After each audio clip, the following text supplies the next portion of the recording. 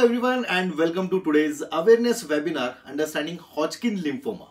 Awareness, myths and hopes. I am RJ Sumit, your host for today.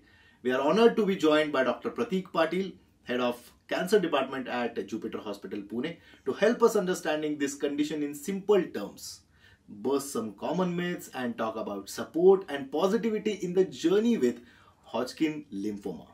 Thank you so much. Thanks for having me. So I'm Dr. Pratik Patil and I'm heading the cancer department at Jupiter Hospital, Baner, Pune. In short, to tell about my educational qualifications, I have a degree in cancer immunotherapy from Harvard University, that's in the United States. And I've been practicing more of cancer related immunotherapy and chemotherapies at Pune since the last decade almost. Okay, so Dr. Pratik, can you start by explaining what Hodgkin lymphoma is and how it is different from other cancers? So Hodgkin lymphoma is basically a cancer of the lymphatic system. So lymphatic system is very much connected to the blood of the body. Okay. And whenever the immunity of the body goes down, these kind of blood cancers or lymphomas pop up. So Hodgkin lymphoma is very specific. It occurs in two age groups only. Either it happens in the age group between 20 to 30 or it will happen later in the life between 70s and 80s. Okay. So Hodgkin lymphoma usually happens because of low body immunity. And that is the reason why usually the patients who have a low immunity in the form of any other chronic disease will have Hodgkin lymphoma in their lifetime. Okay, and how common is in India and which age groups are more likely to, as you told me? So Hodgkin lymphoma age groups, like I already mentioned, it's more in the early stages of life and then the later stages of life.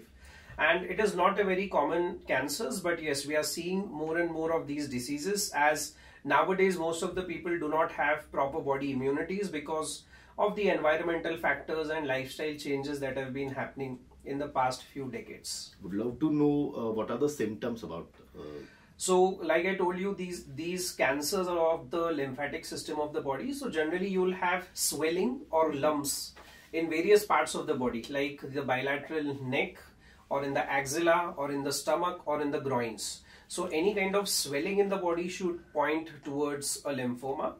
And that is how the diagnosis begins. Okay, what if someone has these symptoms and how do doctors diagnose Hodgkin lymphoma? So Hodgkin lymphoma is basically diagnosed with the symptoms that the patients present with. Generally, these people will have night sweating, they will have weight loss, they will have fever, which has a tendency to come only in the evening hours, and the swelling like I've already mentioned. And usually the first diagnosis that we do is we do a full body PET CT scan to see where all the swelling is in the body. And the next step is to get a biopsy. Which is a procedure to remove a small bit of tissue from these lumps so that we can study on the lumps and further treat you pinpoint way so that the immunity of the body is not harassed, whereas the cancer is also cured. Okay, and what kind of treatment do people usually need if they are diagnosed with Hodgkin lymphoma? So there are 4 stages of Hodgkin lymphoma. Generally in the stages 1 and 2, the treatment involves a few doses of chemotherapy only, followed by radiation only if needed, and then the patient becomes completely cured. But in the stages 3 and 4, there is much role of immunotherapy with chemotherapy, followed by radiation as and when required. Okay, and how important it is to find early? So finding any kind of cancer is extremely important in the early stages because like I told you, in the first 2 stages, the treatment generally gets over with only few shots of chemo. Whereas in the later stages of the disease, one, the cancer is not curable, and second, the treatment is very much prolonged, which takes the toll on the general body condition. So catching the cancer as early as possible is always beneficial for the patient. Okay, would love to ask about myths and myths versus facts. So let's clear some common myths about Hodgkin lymphoma. So the commonest myth about Hodgkin lymphoma, it is not treatable. That is not at all true. It is very much treatable. Today with the advent of immunotherapy injections, the body's immune system is taken 20 times higher than normal, which cures the cancer by itself.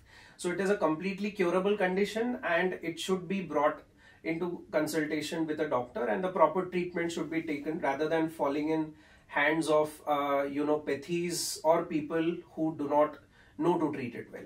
Okay. How can patients and their families deal with the emotional side of Hodgkin lymphoma diagnosis? So Hodgkin lymphoma is one condition where when there are no cuts and needles in the body, it is completely treated with only and only medicines. So the family members and patients need to understand that they do not have any cosmetic consequences. So the treatment should be started very, very soon. And like I told you, it also happens in the patients who are diagnosed in very early stages of life. So the treatment of Hodgkin lymphoma does not even have any long-term side effects. Okay. So the patient's rest of the life is not at all affected. The main thing is after treatment. Right. So I would to ask you that after treatment, can people go back to their normal life? Of course. So for any treatment of cancer, generally in the stages 1 to 3, there is no limitation of activity or work that we generally advise. One of my patients whom I am treating right now for breast cancer, which is an aggressive type of a cancer, is a delivery lady who delivers food entire day to people on various social media platforms, and she's taking her treatment successfully for cancer. So what the myths that people have in their brains about cancer treatment existed 10 years back, but it is not there today. Okay. Last but not the least, what message would you like to give to the public? So just listen to your body. That is the only loud and big message I like to give. Your body will always give you indications of the things that are happening inside, especially for cases like cancer, which are very deadly. So you should always bring the symptom to your doctor, and you can always take help of Google and ChatGPT nowadays, but there is a limit to the AI that we use. You should always take a cross consultation of the doctor for the symptoms that you have, so that we are able to catch the cancer as soon as possible, if at all you have it. Thank you so much, Dr. Pratik, for sharing your insight with us, and thank you so much guys for watching this video. Stay aware and take care of yourself and your near and loved ones. See you next time.